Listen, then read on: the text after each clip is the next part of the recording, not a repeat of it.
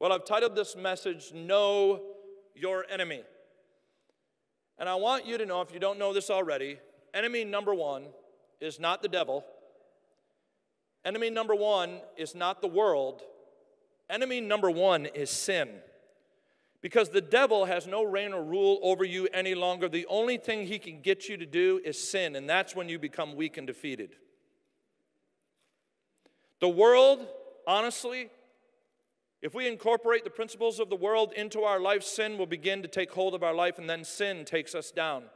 Sin is the only card that the devil can play, that the world can play. Sin is our mortal enemy. Sin will take you down and destroy you. Sin will take you farther than you want to go, get you off an exit where it's not easy to get back. You know what I'm talking about? If you've ever been to Connecticut, you know what I'm talking about. All right. I'm telling you, sin is our mortal enemy. And we're going to talk about how sin affects us. I asked a few people this week, have you ever heard a message about how sin affects you? And I got that sound, the crickets. All the time that we've been in church, we probably have never heard a message of how sin affects us. We know it takes us away from God, but it does a whole lot to us spiritually. And so we're going to be in Romans chapter 1 in just a few moments, but before that, I need to lay a foundation.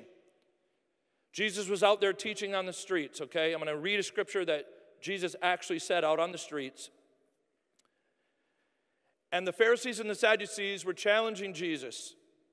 And they were challenging him and saying, hey, was John's baptism of heaven? Okay, you got to track me really close here because this is more like a teaching. Everybody ready for school? School's in session. Ding, ding. If you're here, say here. All right, everybody's in attendance. Good, perfect attendance. Jesus is out on the streets, and the Pharisees and the Sadducees challenge him and say, was John's baptism of heaven? And just like Jesus normally did, he spun it around and he said, listen, you tell me, was it of heaven or was it of earth? He said, the Pharisees and the Sadducees said, by what authority are you doing all these miracles and these teachings? And he said to them, was John's baptism of heaven or earth? And they didn't answer him. Their knowledge and their wisdom was limited by their human perspective.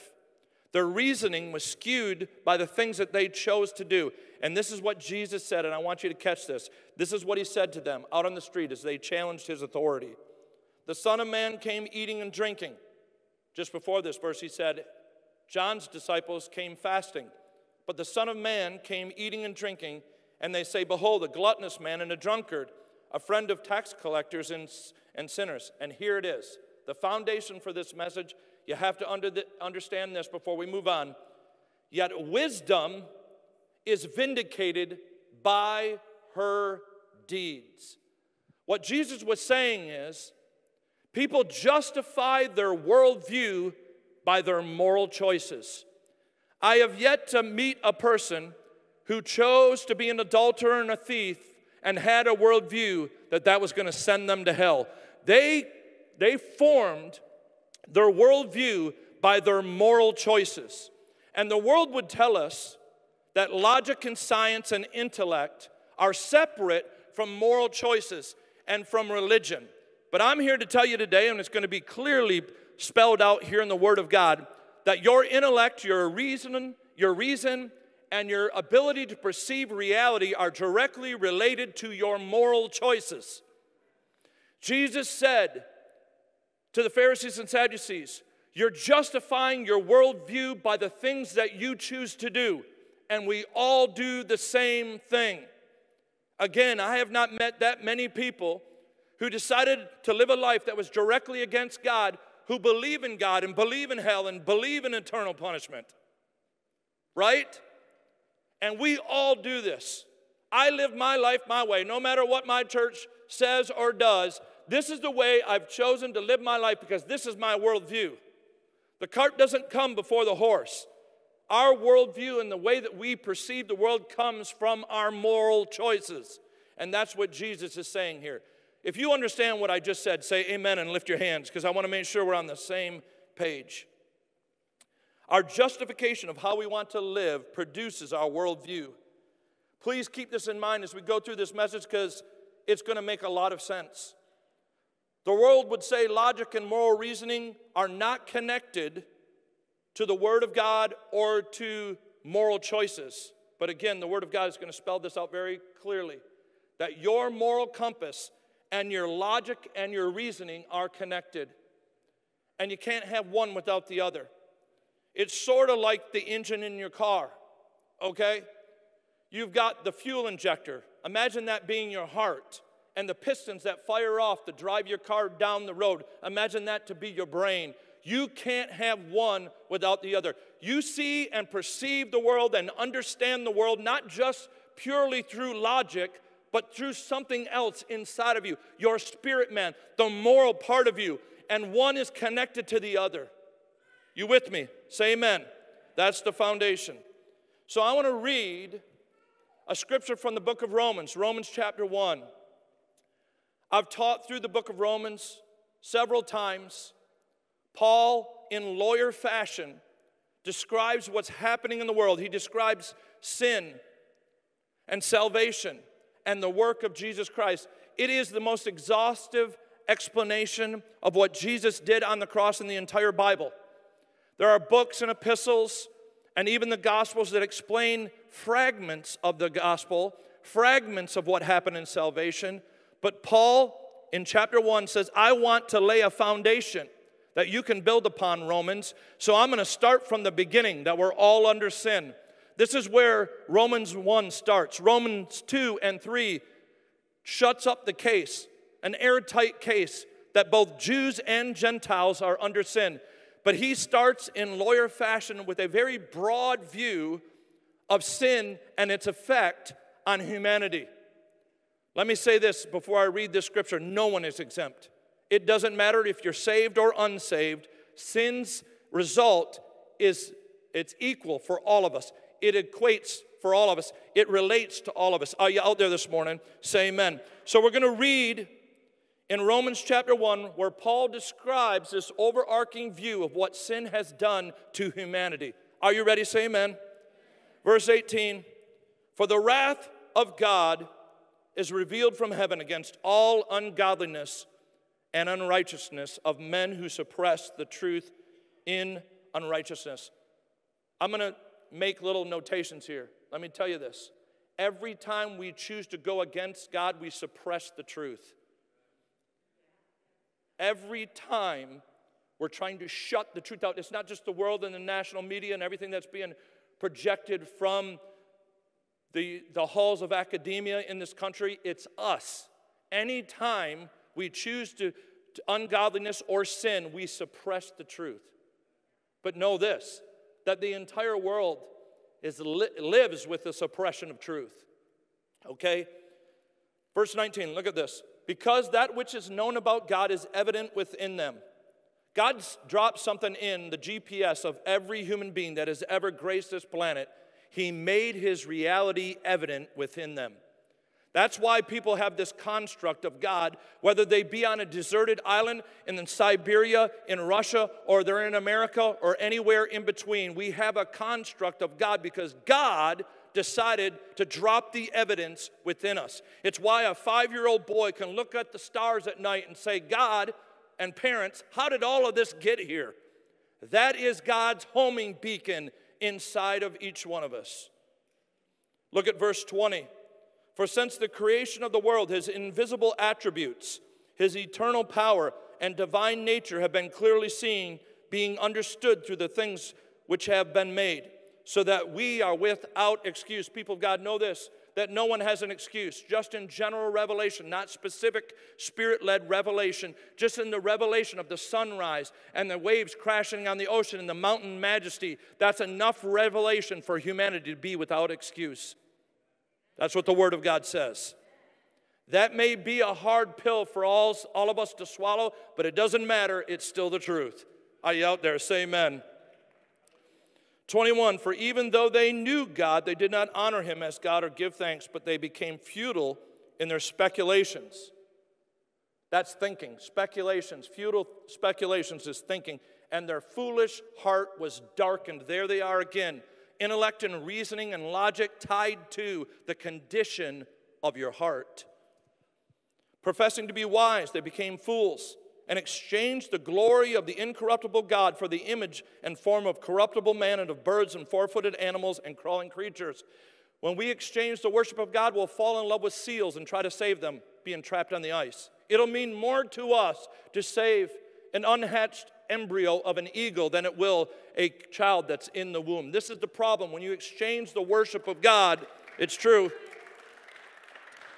When you exchange the worship of God, the worship of the golden calf, referencing the Old Testament journey through the wilderness, the golden calf, some creature is going, something's going to be in that place of worship. And we've turned it into animals and the planet and everything else, which I'm not against preserving animals, planet, or any of that. But I'm just telling you, it's not more important than human beings or God Almighty. He only has that place. Are you out there? This is happening in real time on our planet right now. Therefore, God gave them over in the lust of their hearts to impurity, so that their bodies would be dishonored among them. For they exchanged the truth of God for a lie and worshiped and served the creature, we see this, rather than the Creator, who is blessed forever. Amen. You know, we can worship, I didn't say this, we can worship the human body. We worship beauty in this country like none other. We worship it. It is an idol. Are you out there? Say amen. For this reason, God gave them over to creating passions. For their women exchanged the natural function for that which is unnatural. And in the same way also, the men abandoned the natural function of the woman, and men abandoned the natural function of a woman and burned in their desire toward one another. Men with men committing indecent acts and receiving in their own persons the due penalty of their error. And just as they did not see fit to acknowledge God any longer, God gave them over to a depraved mind to do the things which are not proper, being filled with all unrighteousness, wickedness, greed, evil, full of envy, murder, strife, deceit, malice. They are gossips, slanderers, haters of God. I need to say something right now. I have met very few angry, hateful Christians that are condemning people that are caught in lifestyles or in sin to hell with anger. Yet there's this narrative that all these people are judging and hating on people. I'm going to tell you something right now, and this is not a pleasant fact. The Bible tells us that when we receive Jesus Christ, we pass from judgment to life. The fact that you and I and any other person that doesn't know Jesus is already under judgment is something that I cannot help. Yes, there's angry and hateful people, folks. But if you're under judgment, you're under judgment. And that is every sinner. That was me before I received Jesus Christ. I can't blow away the dark cloud of judgment over your life. The Holy Spirit was given to us to convict us of sin, righteousness, and judgment. I can't take that feeling of judgment away, folks. It's there. And I'm going to spell this out even greater in the Scriptures. If you hate God, you think He hates you, it's not the truth. God loves you and paid the ultimate price for you. If you feel like God is distant and angry and judging you, that may be because you're living under judgment. But I got good news for you. There's a door that no man can shut or open, and that door is Jesus Christ. There's a way out of your guilt, shame, and your condemnation, and there's a way to freedom, and you don't have to live under that cloud anymore. I remember when it was removed off of my life and that cloud of guilt and shame and that 100-pound boulder of sin was on my shoulders. I'm telling you, it's available for all people. Amen?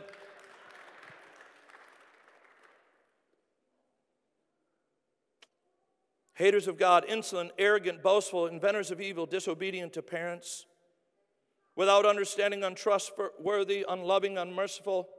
And although they know the ordinance of God and those who practice such things are worthy of death, they not only do the same, but they also give hearty approval to those who practice them. This is not going to sit well with some people in this room. It's okay. It's going out on the internet. That's okay. If you know that things are wrong and yet you choose to do them, and then you applaud people in their sin, that's exactly 2,000 years ago this was written, and there it is in black and white ink.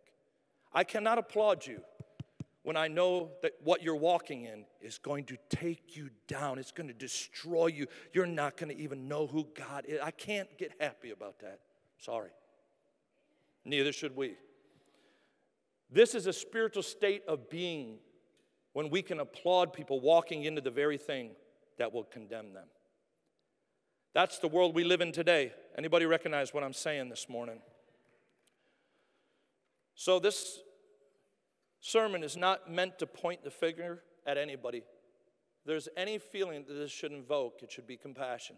And for us, fear and sober-mindedness, because everything that I'm going to display or discuss today or share with you today relates to us the exact same. The only victory we have against sin is the blood of Jesus Christ. That is our only hope. He is our righteousness. He is our righteousness and our hope today. Here's the thing you need to know. Every sin is being punished, not in the future, now. Every sin is going to bring a result. If you sin as a born-again Christian right now, you just took an incremental step away from God. You've lost some of your perception of where you're at. You've lost a little perception about your reality. Every sin will be punished. And this is one of the reasons like people feel like they're under judgment. For the wrath of God is revealed, not future tense, past tense, against all ungodliness and unrighteousness.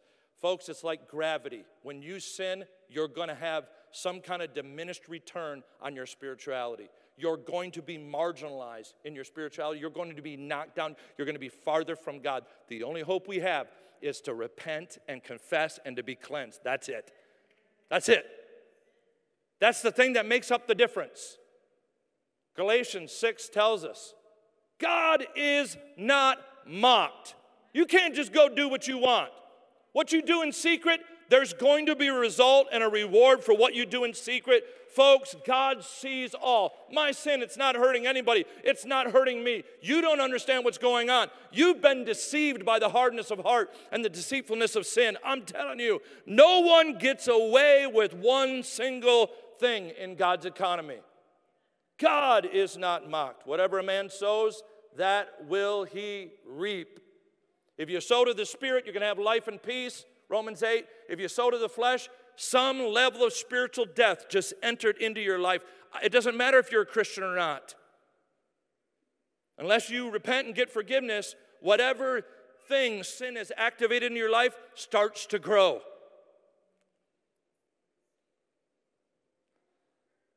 It's like the law of gravity.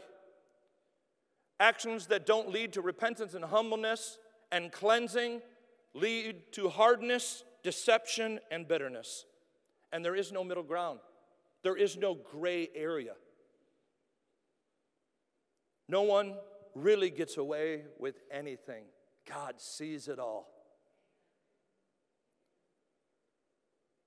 Sometimes I think we assume God winks at our sin. We're wrong. We're wrong. When you choose to sin, you lost some of your ability to perceive your world, to navigate, and you're farther away from God automatically, period.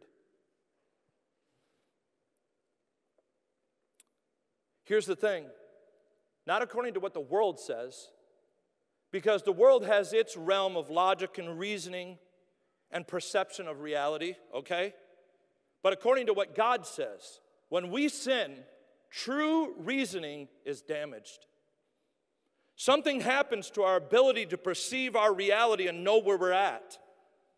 How many of y'all have ever been disoriented? You went to the mall and like they changed the rack around. This is my plight. I'm in the store, I'm like, am I in the right section? Like, where am I supposed to be? Where are my girls at? Maybe you've done it when you've driven down a street that maybe the leaves fell off the branches and you couldn't really, it didn't look like the same road. Anybody else with me? It's like, okay, I'm not on the right street. Where am I? And I've been lost twice in the woods. This is my boast. I've been lost twice in the woods, and I claim to be a hunter, okay? I can tell you when you get in the woods, you can lose your orientation really quick because that area that you walk in looks different at the bottom of a hill than it does at the top, and like, which way am I supposed to be going? Anybody do that? Maybe I have some New Englanders. Oh, thank you. You guys make me feel so good. Sin will disorient you to your reality. It'll skew your logic and your reasoning, your spiritual logic and reasoning to know what to do next. That's what it does. Look at verse 21. And this is a sinner's plight, but it's what sin does to people, okay? For even though they knew God, they did not honor him as God or give thanks. I think it's really interesting that thanks is in there. If you're really going to be spiritual, thankfulness is such a key element. But they became futile in their speculations, in their thinking, and their foolish heart, their moral compass, was darkened. They're connected. You cannot perceive God's spiritual reality correctly if your foolish heart is darkened and your speculations and your thinking are now futile. We have to do this God's way, right? We have to live according to God's truth. We got to allow him to tether us to the narrow path. And I want you to know something. There isn't a human being on planet Earth that can stay on the narrow path and walk in the footsteps of Jesus in their own strength. You cannot do it. It is impossible. It's meant to be impossible so that we would depend on God wholly, that he would become one with us, that we would stay tethered to the Word of God. If we're not doing that, we're in deception. You may be a Christian and you might be walking in deception. Doesn't mean you're not going to heaven, but I don't want to walk in deception, and neither do you. If you're not regularly renewing your mind and getting a brainwash in a sense, and I don't mean that in the negative concept, you're washing your brain of all the clutter and all the dark doubt and the sin's result. If you're not regularly washing your mind and renewing your mind, you are deceived this morning. I'm just going to tell you. If your nose isn't in that word and it's not renewed, I'm telling you right now, presently in this moment, you're deceived to a certain level. It's a tough word, but it's true. So these people that are wandering away from God that Paul references in Romans chapter 1, their thinking became futile and their hearts were darkened. Look at this verse in 1 Corinthians 2, verses 14 through 16, just before we read it. It's basically referencing people that operate from the arena of the flesh that are born again. These are Christians he's talking to. And people that operate from the realm of the Spirit. And the difference, okay? Everybody with me? So here we are. But a natural man, that is the fleshly man, does not accept the things of the Spirit of God. For they are foolishness to him. And he cannot understand them because they are spiritually appraised. Like the word appraisal. You can't appraise your present condition, where you're at, your perception of reality, or your hold of the truth by yourself. You can only do it by the Spirit. You cannot do it with a natural man. Okay? Does that make sense? Likewise, if you operate in the carnal, in the fleshly, in the natural, you cannot take spiritual steps. You cannot figure this out through your intellect, nor your great moral character. You have to have it from the Word of God. Verse 15, but he who is spiritual praises all things, yet he himself is appraised by no one. For who has known the mind of the Lord that he will instruct him? But we can have, if our mind is renewed, the mind of Christ. Paul, probably the most spiritual man that ever lived, said, I don't allow a human court to judge me. Right? I'm not going to let another man judge me. Might sound a little arrogant, but when you get to the heart of it, you understand. He said this, I don't even judge myself. I'm the most spiritual man probably, or one of the most spiritual men that ever lived. I wrote 2/3 of the New Testament, and I don't even judge my own perception of reality, where I'm at spiritually, or where I'm at with God. I only allow God to judge me. I got to hear it from him, because I'll fall into a ditch when it comes to the narrow path. I won't stay on the road. I'll fall away from him. I'll get deceived. Sin will somehow make me cold to his promptings. I need him to keep me tethered to the narrow road. Are you out there this morning? Amen? And that is the way of intimacy. If you're growing in the Lord, it's more and more and more dependence. It's not you getting better morally and all of a sudden you're brought to this moral plateau where literally you can't sin anymore. That is not it. The way of intimacy is dependence. You see, God wants us to be one with Him, not as co-pilot, not as silent partner, not as lesser partner. He wants to be Lord, and He wants to be one with you. It speaks of a oneness and an intimacy where He's leading and guiding every step and causing you to walk in the light as Jesus is in the light. That's it. Without that, sin has got a hold of you. Even if you can't label your sin, if you're not tethered to the narrow path and the Word of God is your sustaining force and the Spirit of God is strengthening you every day, you're walking as a carnal Christian today. And even though you might not know it because that's the nature of deception, that is what's happening. You can't do it by yourself. And it was meant to be that way. So our reasoning to actually perceive reality and know where we're at with the Lord and know how to stay on the narrow path, it's damaged every time we sin. Damaged. That's why we need God to renew a right spirit in us, to cleanse us, to create in me a clean heart, oh God. Renew a right spirit in me. I've got to have it daily or I'll fall off this road, I'll drift, I'll come apart from what I know I need to be. God help me. I don't want to be disoriented in my Christian life and be out on the open deep and not know which way to swim.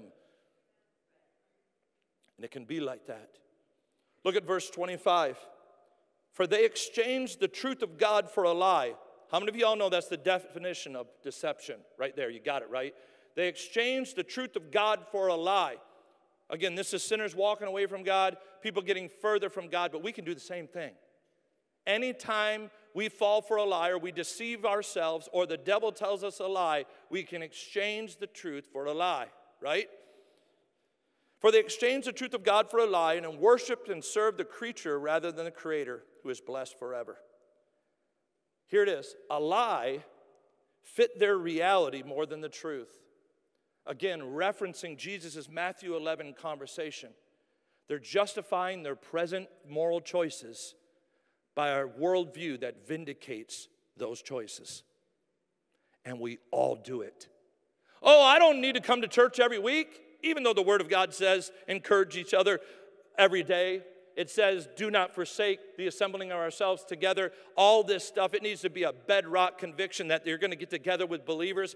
You can say what you want and think you can survive out there on your own, and you can make it because you're a lone ranger spiritually. I mean, you and Jesus are tied at the hip, but I'm just telling you, you can't do something against the Word of God and get the results that God wants to give you. You just can't do it, and I don't care what you tell yourself. I don't care what some TV preacher told you. The Word of God stands forever as the truth, and I don't want to be deceived. I don't want to even be a little bit deceived. I don't want to be marginally deceived. I want to walk in truth. Jesus, even as Jesus was in the truth. This is why it's so important for you to renew your mind, like I said, because you will fall into a ditch of deception, and you don't even know that you're falling into the ditch. This is the human existence. The heart is wicked above all things. It will stray like a wild horse all by itself, and you don't even have to work at it. How many of y'all know what I'm talking about? Like gaining weight. It's not a lot of work to gain weight. This is all I got to do. But losing the weight, how many of y'all know that's like the hardest thing in the world? We can exchange the truth of God for a lie when sin gets a hold of us. That is the definition of deception. Let me just tell you, there is an enemy called the devil who will jump in on the fact that you're deceived and tell you, you don't need all that, you don't need to do this. He'll just jump right in there and push you right down that road. This is something I found out about the devil.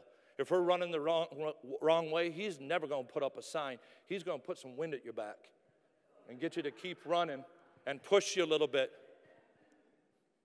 I'm being serious with you. You got that new job and don't have any family time. You know what? He's like, hell yeah, don't. Just load him up some more debt.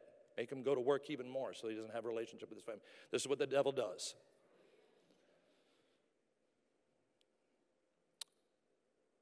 Hebrews 3:13, but encourage one another day after day as long as it's still called today. That means this is a daily thing, like the heart wash that we need, the brain wash that we need. It has to happen daily. You get soiled every day with dirt and sweat and dust or whatever. You take a shower every day. It's the same exact thing. It's a daily thing. Why? Here it is. The Bible says daily, so that none of you will be hardened by the deceitfulness of sin. There it is. None of you. Like, we have to be washed and encourage one another daily. Now, the first service, their personal hygiene was immaculate, I think, because of the way they responded. You don't go out of the house without brushing your teeth. And if you do go out of the house without brushing your teeth, you're like talking to people like this. Right?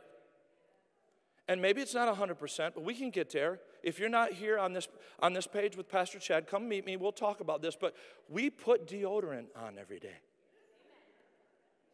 Or we should. So that, John 11 doesn't become a reality in our life. Surely he stinketh by now, anyway.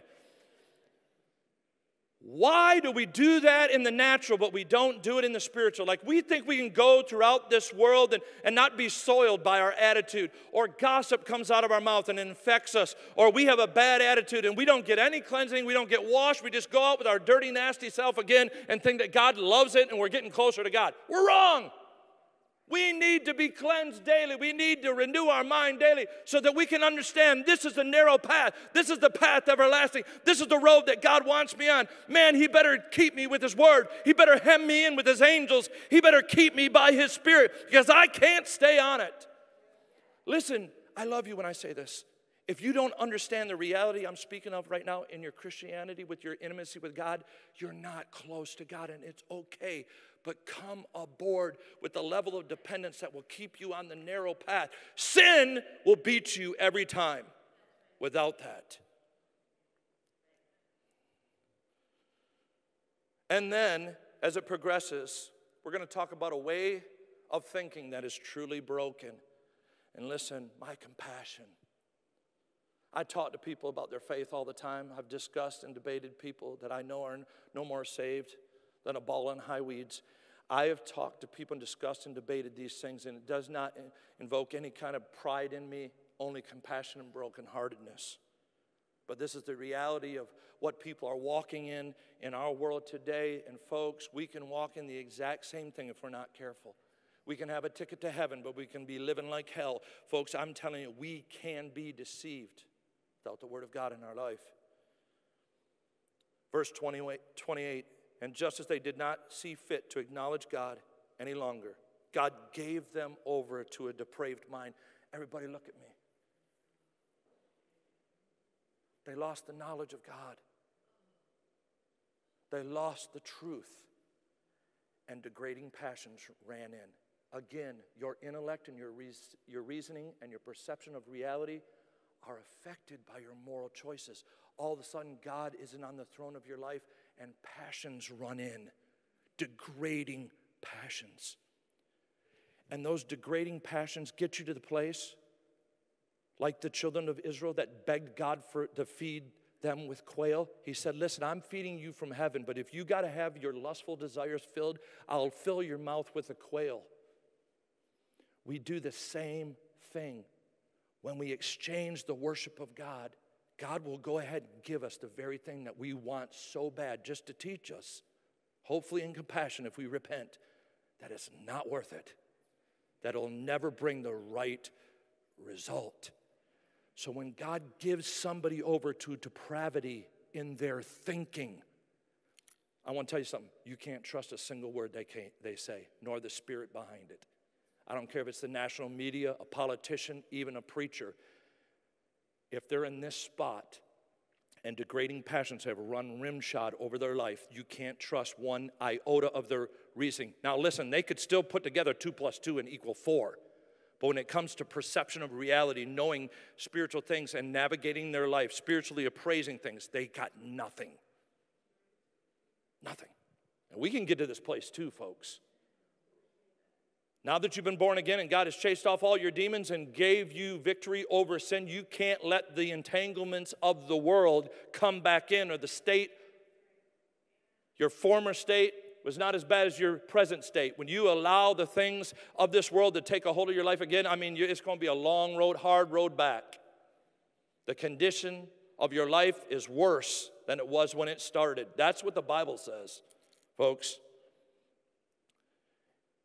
And God can give us over to some funky thinking, trying, as born-again Christians, trying to get us to run our head against that wall to realize that that's not the way to go.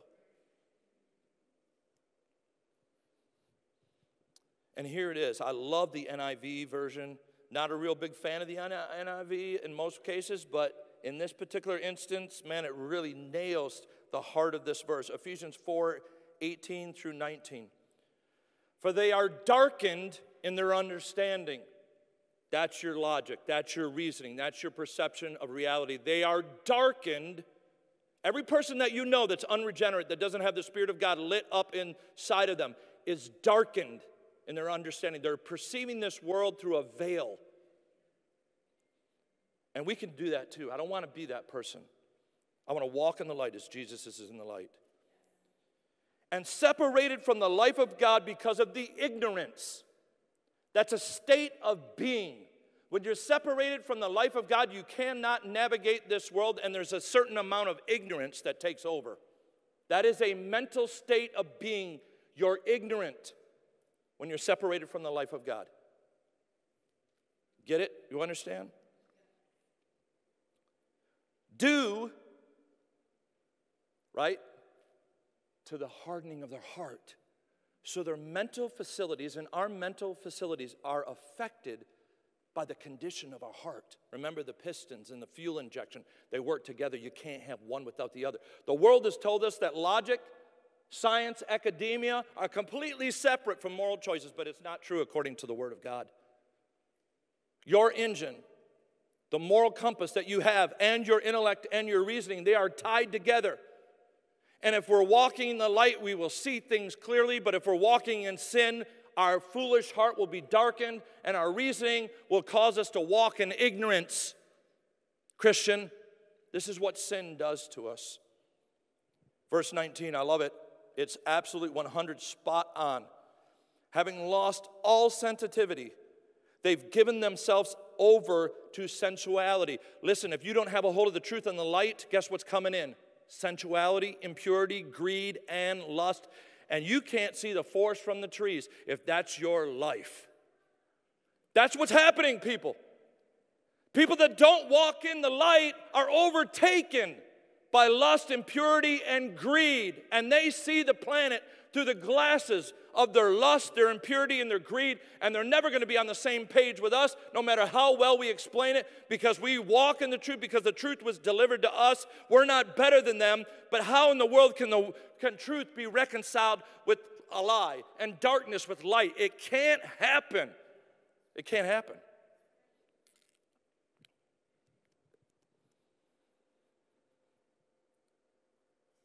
So when our reasoning and our moral choices take us out of the will of God, other things are going to come in. Jesus said Israel is like a house that had been swept, clean, and in order. And then 7 spirits came back. Like, once the house is in order and clean, and you see things properly, don't let a devil in hell or your own flesh or anything else deceive you into anything else but the narrow path, the truth of God, staying on the right road that Jesus laid out for you. Come on, people, you know what I'm talking about this morning? So I added one scripture to this message last night because, everybody hear me, when you get disoriented out in the woods, or maybe your GPS isn't working and you get disoriented when you're driving out there, you need something to point you in the right direction. When we sin, we lose some orientation to God. We lose some orientation to where we're at with God. We begin to suppress the truth in our own life with unrighteousness. How do you know what true north is? How should you think the moment after you sin? Because deception, maybe the devil, maybe your even relatives are trying to convince you to go down that road. Your own flesh is telling you. How should you think in the moment when there's a torrent and a tumult of your feelings, your emotions, your pleasures, your desires, the devil and everything? You need to know what to think in that moment. Well, here's the good news. The Word of God tells us what to do. Here's the first thing. You can know this. You already know this. It's something you learned in Sunday school if you were there. First thing you need to do is keep a short list with God. You know, anybody who says they're not a sinner, 1 John 1, is a liar. But if we confess our sins, He's faithful and just to forgive us our sins and cleanse us from all unrighteousness.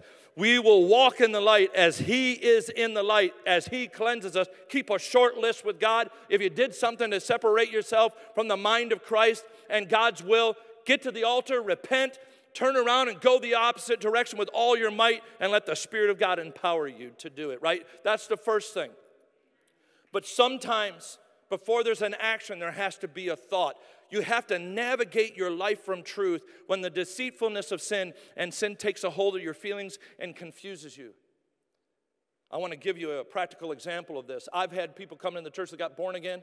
I mean, they gave up cigarettes, swearing, adulterous relationships. They came down to the altar like, man, God's just... And they had that one thing they couldn't give up right away. And even though God delivered them from all those things in the altar, that one thing, and the devil lied to them and said, you know what, that doesn't work. For some of you under the sound of my voice, you've been struggling with the same sin, not for months, maybe for years. And the devil or your flesh is whispering to you and telling you that it doesn't work. Can I tell you, never navigate your life from the devil's whisper, nor from the area of your flesh or your weakness or even your failure, because none of those things are going to get you out of the mess that you're in. You know what's going to get you out of the mess? The promise and truth of God. When you get disoriented and you get confused and the tumult of your sin and your bad choices and your feelings are throwing you back and forth, to and fro, I want to tell you, there's a verse in Romans chapter 6. Romans chapter 6, verse 11 will tell you how to think when all hell breaks loose against your life. How many of you all want to know the truth of God's word this morning? I'm telling you, it's good stuff. Romans 6:11. After you've sinned, after you failed, the moment after you repent, this is the way that you're supposed to think about yourself. Not according to your feelings, your failure, your mistakes, or what people tell you, or the devil's whispering in your ear. Even so, consider yourself dead to sin and alive unto God. That is who you really are. It doesn't matter if you failed 10,000 times, that if you've come down to the altar for the same sin for a decade, I want to tell you, if you're a child of God, when you get up from that altar, it's still true today. Consider yourself dead to sin and alive unto God. And that promise will get you out of the mud pie of your sin, out of your mistakes and your failures. It will pull you out.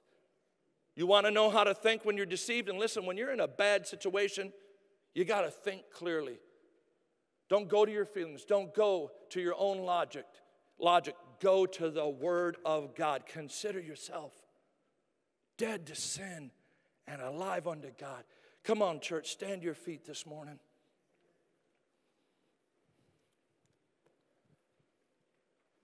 I didn't say this in the first service, but I believe it with all my heart. Some of you are trying to departmentalize your sin. You're trying to keep it behind closed doors so it doesn't affect other people. I'm telling you, God is not mocked. Every time you diminish your walk with God, when you choose to go on in unrepentant sin, you're getting farther away, and your logic on what you're supposed to do to get back to life in God on the narrow path is being damaged. Every time your thinking and your heart's desire to go the right direction are being diminished. You can't mess around with sin. You can't hold the rattlesnake by the tail and not get bit, folks. Now, we see in these scriptures the gradual slope of sin that takes an entire populace of people away from God to eternal punishment. I mean, if it can work on all those people, it can work on us. But here's the advantage we have. We've been delivered. We've been set free. We're no longer slaves to sin. We've been cleansed. We have the Holy Spirit inside of us. We have all of these advantages. No longer should we play patty cake with our sin and our mistakes and act like it's not hurting anyone. We need to really take it for what it is. The thing that can destroy us.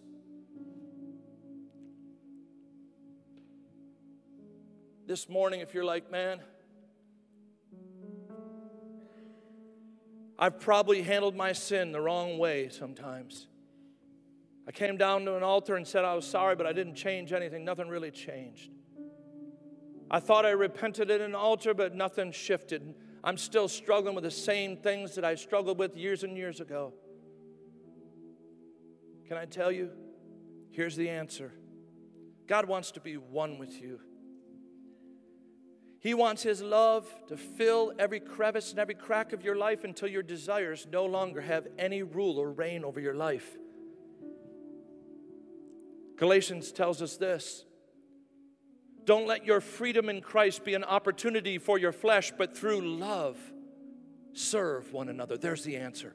The love of God being found inside of you until your desires, they're gone. Your desires no longer have a rule and reign over you. You walking on the narrow road, being tethered to the Word of God and the Spirit of God, because you know it's your only life support. You stay on that narrow road and you don't take one little variant step off of it. You don't diverge one step. You stay there because you know that's the place of life. And your Master, your Savior, will so gladly walk with you, intimately speaking to you, whispering to you, leading you, prompting you every moment of every day. He wants to walk with you and talk with you and stay one with you.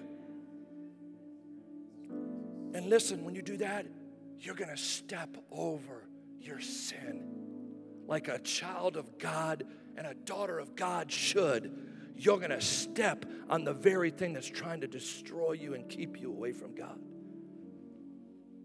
Child of God, if you're here today and it's like, man, maybe I played patty cake with my sin, or I didn't understand how sin can destroy me, or whatever. But I decide this morning, I'm going to stay tethered to the Spirit and the Word. I'm going to stay on that narrow road, and I'm going to ask God every day to keep me tethered to that narrow path. If that's you, I want you to throw your hand towards heaven in this place, Christian.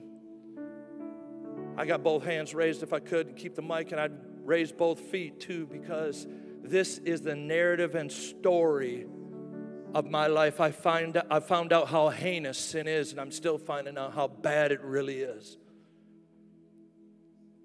And I've decided this life of dependence is the only thing that can set me free. Father, I thank you for all these hands that are raised. God, these sincere, loving people that love you and love your presence and love your word. God, would you graft our spirits and our hearts and our determination to your narrow path? God, I pray, Father, we would not waver. God, we would not fall to the wayside and forget your ways, God, but we would quickly repent and lay our lives before you and have you cleanse us once again like you've done thousands and thousands of times. And you planted our feet on that path once again and said, son, I breathe on you to begin again. Father, I pray we would never leave the narrow path. God, we wouldn't diverge from the narrow path. We'd never leave the path everlasting. We would walk in your footsteps, Jesus, today. Every one of your children under the sound of my voice, God, I pray, Father, that their purest desire, their purest devotion would be activated, Father, to stay with you. Not according to their own logic or their own reasoning, God, but according to your searchlight that searches every part of our soul. Father, I thank you for people being one with you and being intimate with you today. From this place forward, in Jesus' mighty name. And all God's people said amen. Come on, if you receive it, say amen this morning.